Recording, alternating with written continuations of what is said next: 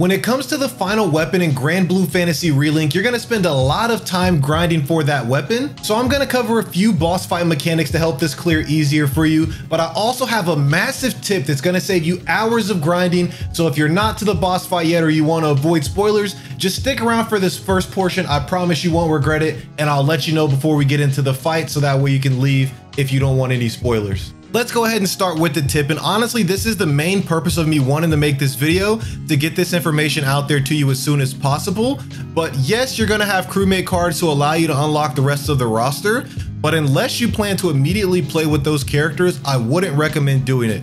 And so I unlocked Narmaya, Cagliostro, and I don't play with those characters at all.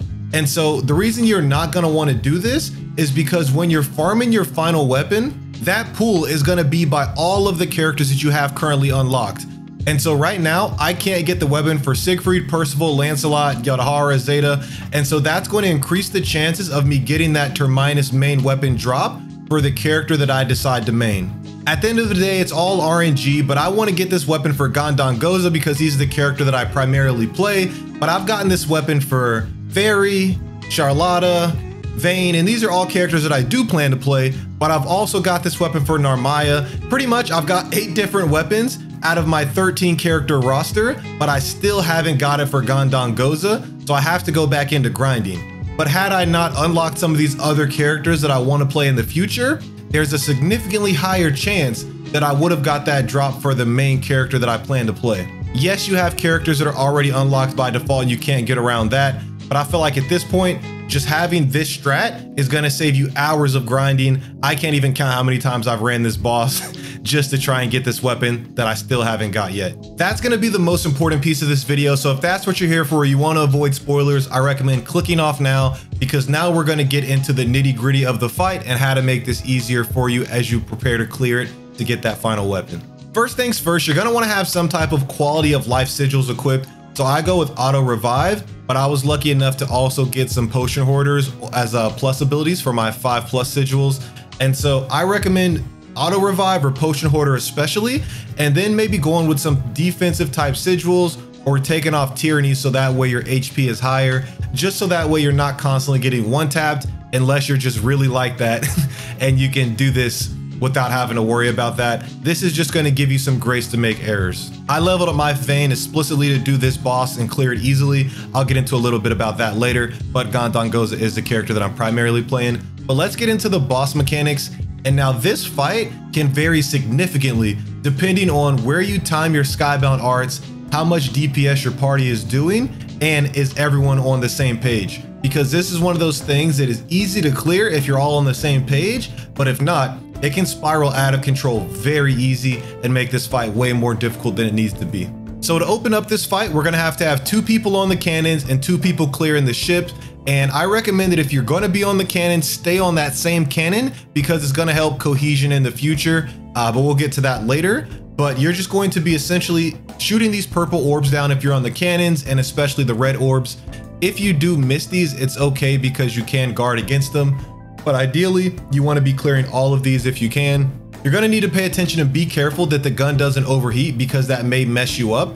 And so that's when I recommend maybe alternating your charge shot to damage the boss and not necessarily using all of your ether rounds so that way the gun doesn't overheat. Now, if you're on the main deck, your job is pretty easy. You're just going to be clearing these crystals, these purple crystals that spawn, which is relatively easy if you're a DPS character.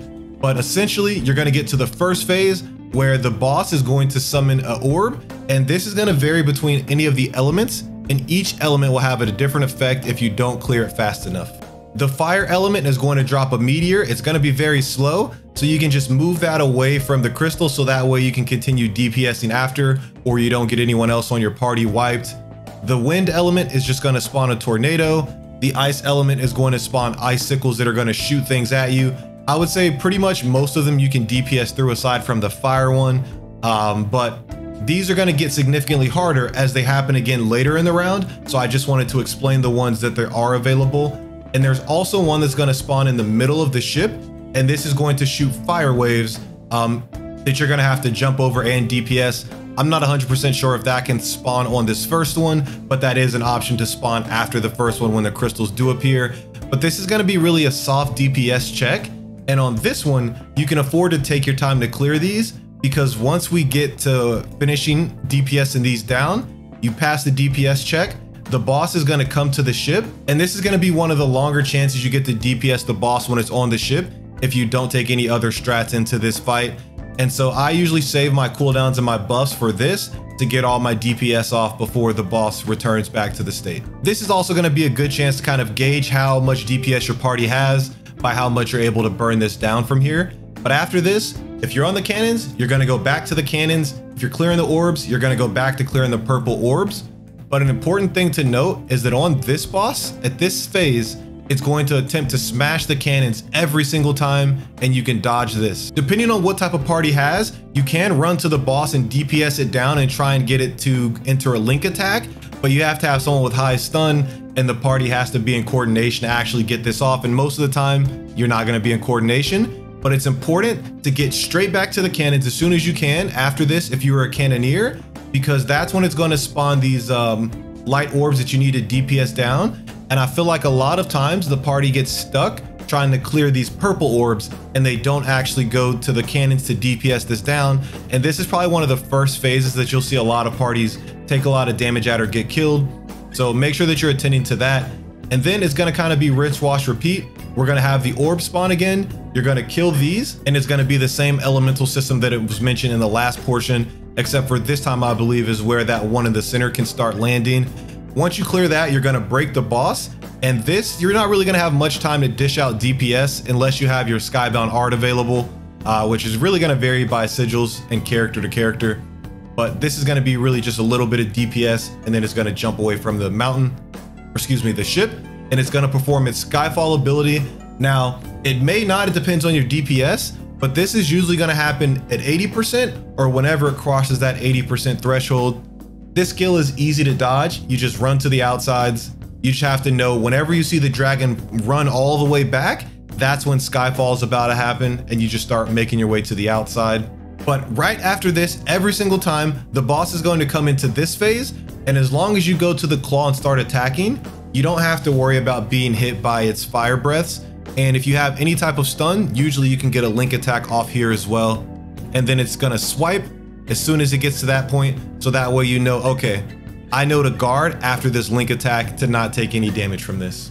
After that guard, it's going to spawn the crystals again, but pretty much every time after this boss does the Skyfall ability at 80%, these crystals are going to be significantly harder and significantly more important to clear fast with DPS. So I wouldn't really recommend saving abilities here, because if you don't clear these fast enough, this is where things start to snowball, and this boss can get significantly harder. It's going to also start swiping, as well as potentially shooting light orbs into the party if you're not clearing it quick enough. But if you can clear it quick enough, that's something you don't have to worry about. At this point, most of the party should have their Skybound arts maxed out, and this is where I see a lot of people pop their Skybound arts. But there is a specific tech with this boss, and you'll see 3 people pop their Skybound art, and then the last one will save it.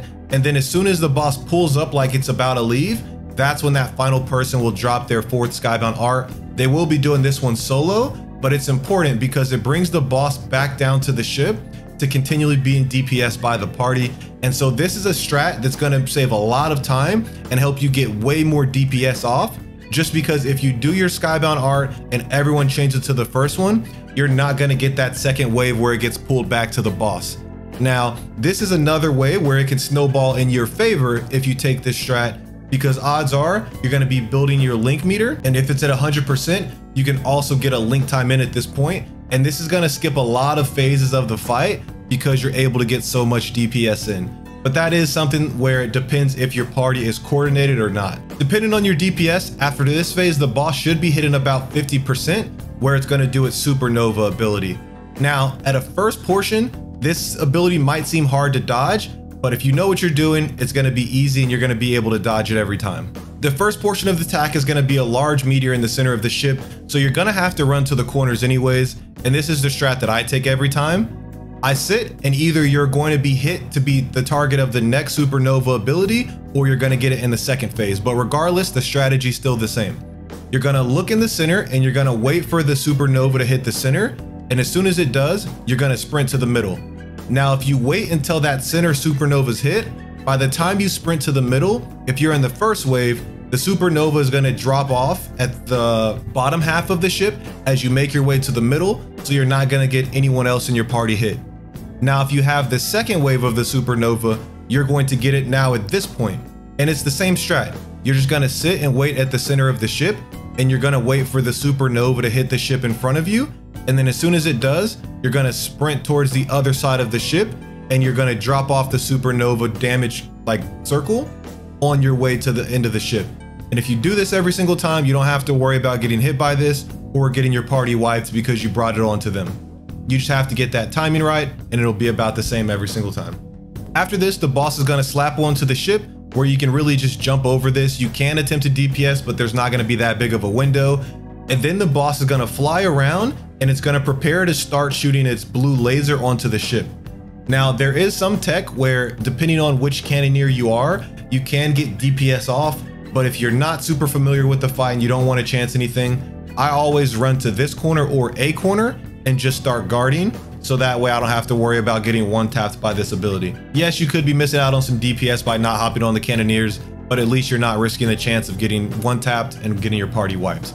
But immediately after this, when the dragon flies back and it's done doing its blue beams, there's going to be yellow orbs that spawned, and at this point, everyone needs to go to a cannoneer and kill the yellow orb that's going to be in front of you and shoot it down.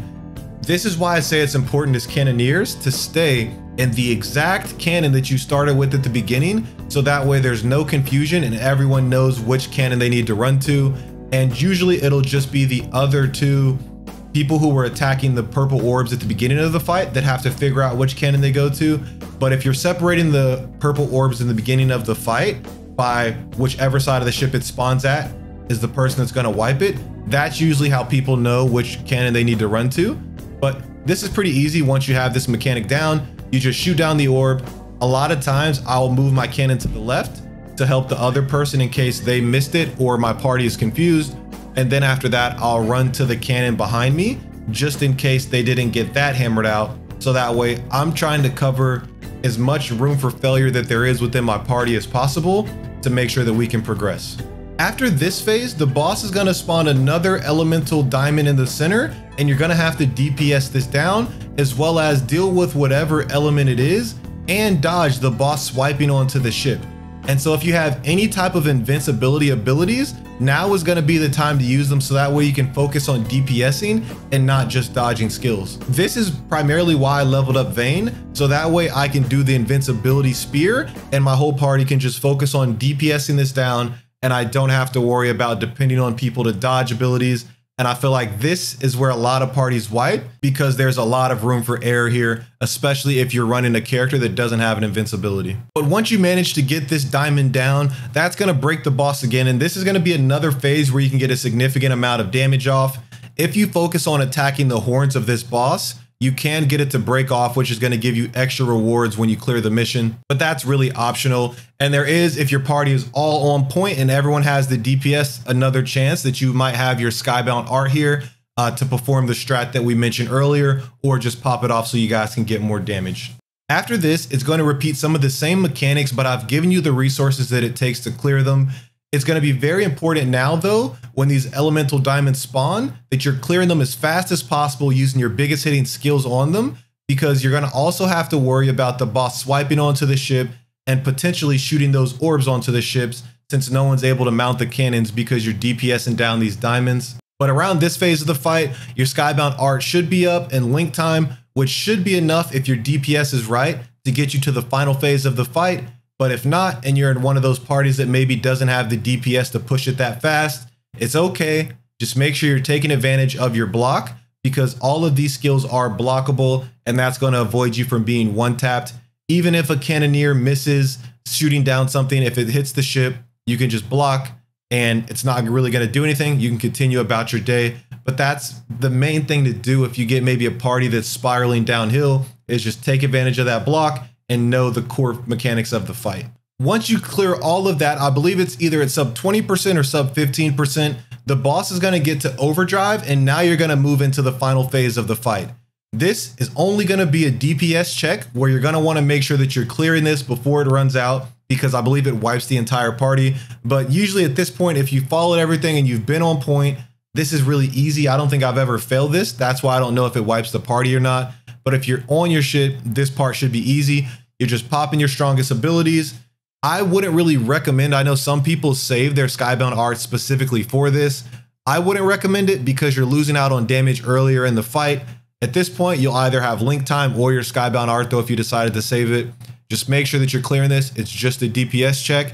And I think at this point in the game, everyone has the right sigils and is skilled enough to clear this. But if not, that's okay. Maybe you just had a bad run and you can try again. Link time is going to stop this bar as well as Skybound arts as well. And that is why you see some people save it. You can't really control what other members in your party do. And maybe if you don't have the DPS, you could save it. But like I said, I personally wouldn't recommend it. That's going to cover everything you need for this fight. And pretty much beyond this point, it's just going to be running this over and over and over again. So that way you can unlock your Terminus weapon. And once you do, now is where the next grind begins to ascend that weapon and get the mats that you need.